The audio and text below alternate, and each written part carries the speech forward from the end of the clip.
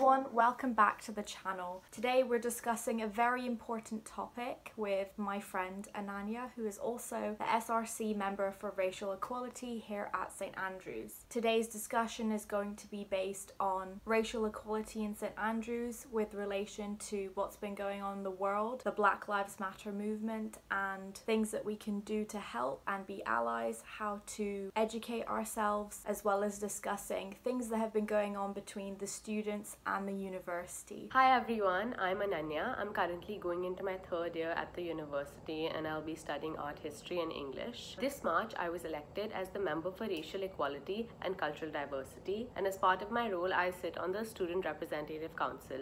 I work towards amplifying the voices of the student body, specifically with reference to issues of racism, racial inequality, differentiation, and generally making St Andrews a more inclusive and accepting place. How about we start about discussing Sally Mapstone, the elephant in the room? Yeah, so I think obviously we understand that diversity is an issue in St Andrews and there has been conversation about it and we have acknowledged it, but I think the biggest problem was the email that was sent out, and I think that is what caused a lot of dissatisfaction for me and I think for everyone who read it. Oh, massively. I remember reading it because, you know, she's an English literature major. That's what her degrees are in, and I was like, how is a woman who has a PhD in English literature not know how to phrase an email properly? The fact that she made a statement about not making a statement, everything she said just happened to make things worse. It was a big issue because this was not a COVID update as the subject said. I think it was really trivialized in her email. With something like this, you do expect the institution or the university, and we should expect them to make a statement. I think making a public statement says a lot, and I think that was a big issue and that was what was lacking, and that, you rightly said, it made it much worse. Also considering that a bunch of people, specifically BAME individuals and students who also have a certain role to play in the university and are representatives of some sort, we've been talking about this a lot. There's a lot of conversation about the fact that she is open to conversation on diversity and she understands that this is an issue, but I just feel like the email itself was so misplaced, it really made things worse. So a lot of people may not know this, but because this was something that was happening pretty much within the university and I don't think it was broadcast a lot elsewhere, but after she sent her email about not making a statement, the students came up with a letter to send to her, which a lot of us signed. The letter was actually written by a student who is at the university. We have this group called the BAME network, and it's an informal group where there was a lot of conversation about what should be done and about how we can take immediate action to address this. So there was a student who decided to write a draft of this open letter, and within 24 hours we got over 2,000 signatures from students and also one professor or lecturer. It's undisclosed who, but the response from the student body was quite positive, and it was very fast because we had to get the email out soon. After we sent this email, her response was also interesting.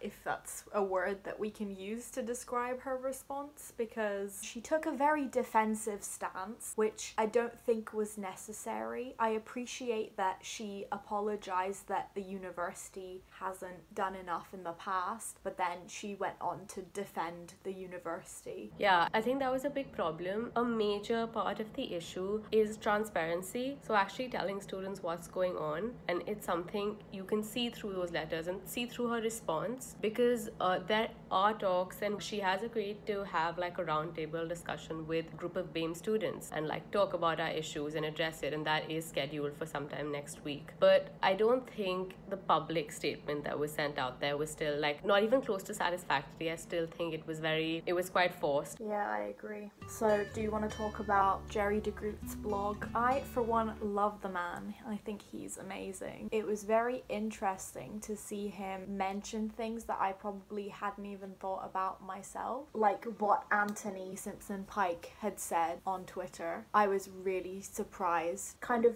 looking more into the university's very obvious racist past and how in the past people like Louise Richardson did nothing over the lack of representation. Yeah, no, definitely. I also think the whole bongo ball, whether or not it was associated with the university directly, it was still advertised by them, it was still a thing that existed in St. Andrews till very recently, and that was particularly shocking to me. I also wanted to mention that in the open letter that was sent to Sally Mapstone, there was mention for things that we want to implement. Could you just tell us a little bit more about that? There has been a lot of conversation about this even after the letter was written, but I think there was a lot of emphasis on specifically outreach, so recruiting more BAME students, more BAME staff, because those numbers and statistics are completely appalling. Like till very recently, I didn't know anything about them. So out of I think 206 staff employed at the university, only 6 are BAME and come from other backgrounds, which is, that number itself is really shocking. That's insane. Yeah, that is one thing we really want to address. We need to make this a safer space for, firstly, for BAME students to come into, and also secondly, for them to apply, for them to know about, because I think that is the target audience right now for St. Andrews, and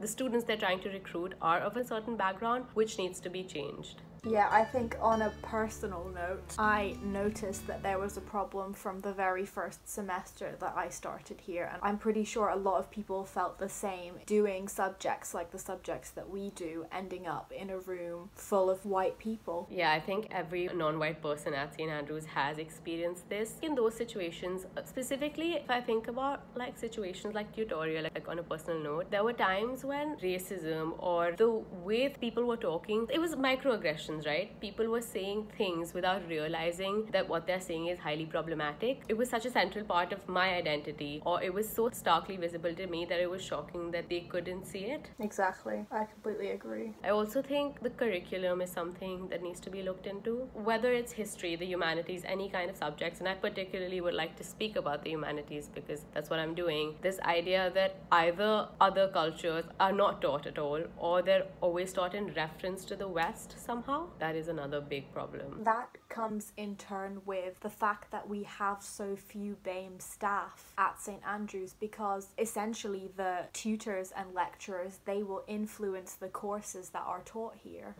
At least that's why I felt that looking at English courses, I always got a bit more diversity than I thought I would get in history. And even then, there's so many problematic things, how some of these modules are treated. I've changed my degree now, but I came into uni doing a Middle Eastern degree, and for the first 1.5 years of my university experience, I didn't even study the Middle East. I didn't even look at the Middle East. No, definitely, I agree, because, I was initially going to do modern history because I wanted to specialize in something related to South Asian history. While there are a lot of modules that offer an insight into South Asian history, I do feel that a lot of them are probably directly just related to Britain, so it's only things about colonization. It is quite restrictive. I would obviously though like to say that there are certain members of staff that are actively trying to change this. In my first year, in my second semester, I had a tutor, and she would tell us every time, she would tell someone to talk about a decolonized source, basically critically examine our reading list, and we realized that most of the sources were written by white men. It was mandatory reading, we had to read it. Having people like those, I wouldn't say that there is no one like that in St. Andrews. A lot of the staff is actively trying to make this change. We need more of those people, and like you said, I think we need more people of color, more BAME individuals, more individuals who specialize in these things because they belong to these cultures. Leading into the fact that students do experience significant amounts of racism, so I want to bring the conversation to talking about the things that have been happening in St. Andrews over the past 1 or 2 weeks. Let's talk about the posters, the Black Lives Matter posters being ripped down by a middle-aged white racist woman. It's really appalling because a lot of incidents of racism, students are racist. There are a lot of really racist students also, but it's also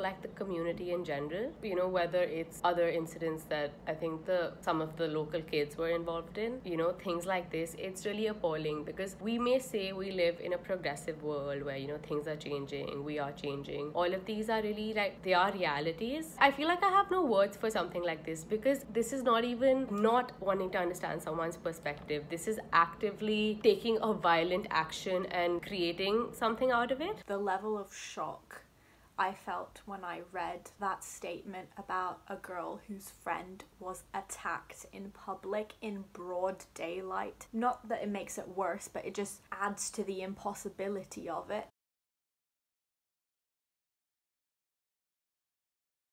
It really hurts, the fact that it happened in this town. It really hurts because we as students, we don't want to think that the university could do wrong, but it's so clear. I think everyone has to come together and work as a whole in order to fix this problem, this huge problem. Yeah, I definitely agree, because I think there is a process. The first thing is actually recognizing that there is a problem, and I feel like there are still, despite all of this, despite the fact that right now is the time when dialogue about this is probably the most it's been in years, there are still people who are denying the fact that there is a problem. So I think that is something definitely to consider. And also secondly, I think we need to hold our institutions accountable. I do believe that, but like you said, I think there's a need for collective action, critiquing, but then following that up with action as well, and actually doing something about it. It's so important for the university to be doing something, but I also think that because we are a university town, we can't really function without the town. The town can't really function without us. The things that we're doing, or the things that we will do to introduce more BAME students and BAME staff and to have more people of colour in this university, I think that also needs to come with a means to educate and speak to the community here as well. It won't work otherwise. We are talking about reaching out to BAME staff, BAME students, and making them part of St. Andrews, but what if St. Andrews is, like, considering how things are going right now, St. Andrews doesn't seem like a safe space for people of color, for BAME individuals. Why would anyone want to come here? So I think, that is something that needs to be worked on a lot. And this actually brings me back to a couple months ago when students were being attacked by school children. Some of those cases were definitely racist cases. If you read the Saint article, I'll have it linked below, you can see some people being called out and attacked for how they look. I think that needs to be emphasized, not only that it's wrong, but that the schools, the police need to be doing active things to fix this. Yeah, no, definitely. And I particularly remember it was even more shocking to me because it was repeatedly happening on the street where I lived. Initially, specifically when I came, while I understood the problems, I always saw St. Andrews as a safe community. Regardless of the issues I had, regardless of the critique I had for the institution as well, I always saw it as a town or as a small place where I felt safe. But I think incidents like this, that's why I think they were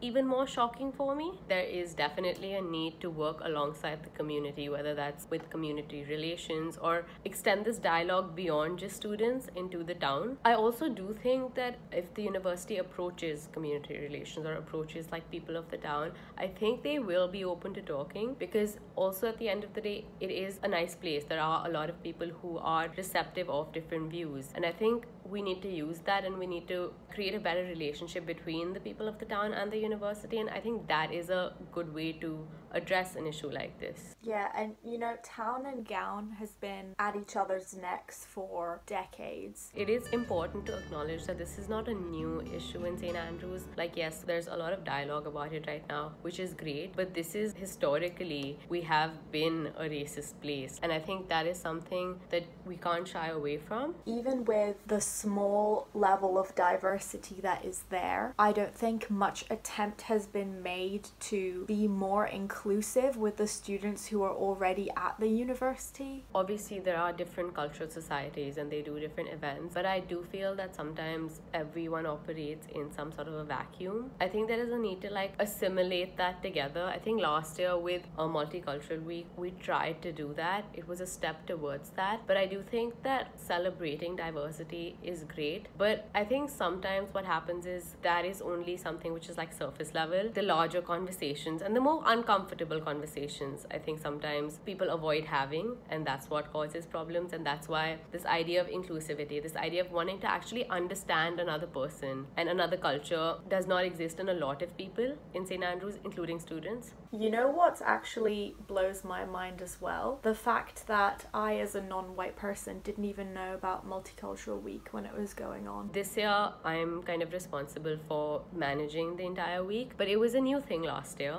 It used to exist many years ago as something called Pangea, but that never really worked out and it didn't gain as much traction. So last year, we decided to reintroduce it, and I was actually part of a committee for that. But it was still fairly new, it was small, we were still trying to work on it and on expanding the audience for it. So obviously the situation's quite strange right now and we don't know when we'll get back, but that is something I personally personally am quite passionate about and want to work on. I need to mention this as well because I am someone who grew up in a British school. Yes, it was international, but it was still a British school, and the curriculum in British schools, frankly, is not diverse enough. And I think that we need to understand that the British students who come to this university, there is perhaps a gap that needs to be bridged in people's knowledge, people who have probably never even studied the histories of other countries aside from European countries. I definitely think the university can make strides in that regard. What we discussed as well before about Sex Education Week. Got Consent does some stuff with it, or Sexpression, one of them. They are about raising awareness about consent and about sexual education, and it's compulsory for all fresher students to go through this workshop and have discussions about it face to face with other students. There is an opportunity for us to introduce the same type of conversation, but with regards to racism and racial equality. Yeah, I definitely agree, because I remember we had the Got Consent workshops in halls, and I know a lot of societies also make that training mandatory. The fact that it's led by students says a lot, and that's what makes it effective.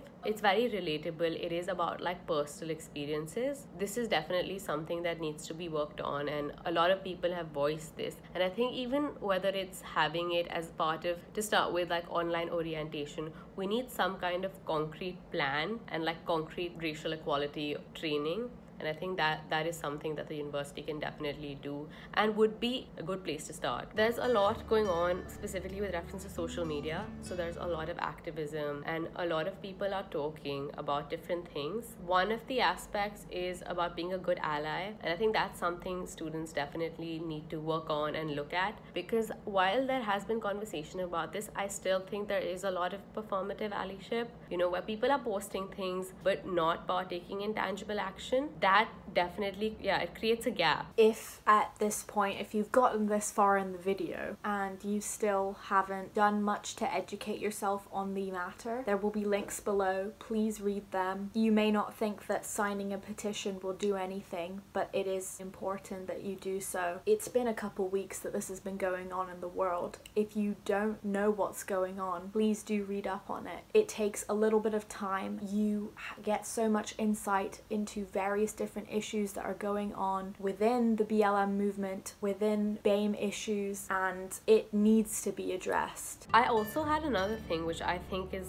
something to look at. I've been looking at it in my own culture and where I am at home. I don't know how much you agree or disagree with this, but I feel like a lot of the times, I don't know, people of color or even other individuals belonging to BAME communities partake in the same kind of racism that they themselves are subject to. Yeah, I completely agree with this. This is actually one of the conversations that I've been having with family members. For example, in Iran, there is a lot of racism towards people from Afghanistan who have had to migrate to Iran. I definitely think that these are all different problems, but they are all rooted in racism. And racism is everywhere, but that doesn't mean that we don't have to do something to be able to encourage understanding and inclusivity and stop the racist mindset that has been going on for hundreds of years. Yeah, I think it's the same with like India, whether it's colorism. It starts off with colorism. There is so much discrimination against you if you're darker, or and there's lots of slur words associated with that.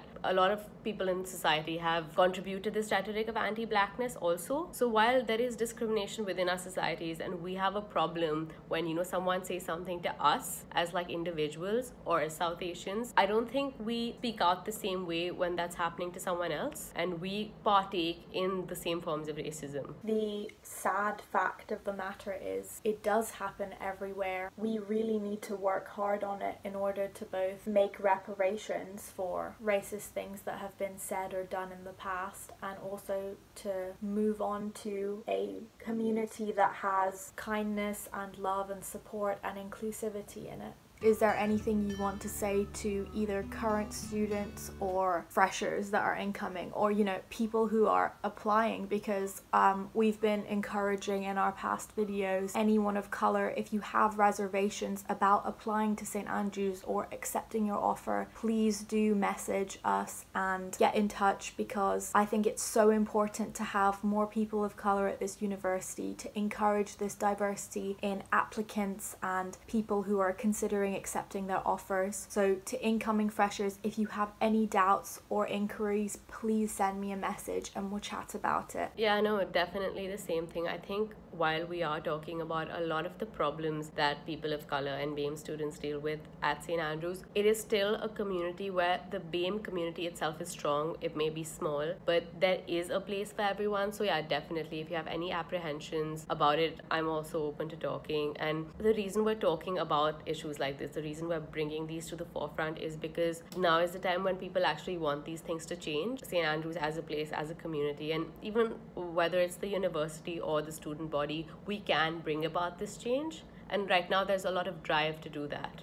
To students who are here and you have your own concerns as well, know that people who we've placed our trust in are student members who are part of societies, who are part of our different cultural societies, that they are doing what needs to be done to make change. No one should feel unsafe in St. Andrews. Like, no student should have to feel like they are at threat physically or emotionally or mentally. There is a community, there is a strong student community that you can reach out to, whether that's representatives. While there are a lot of people who may partake in such racist activities, there's a lot of people who are also willing to listen. So if you are going through something, or if you feel personally targeted, like, please reach out to someone, and I'm sure they'll be willing to listen and actually willing to take actions rather than just talking or just telling you it's okay or brushing things under the carpet. I think now is the time where everyone is willing to take action and wants to actively change things.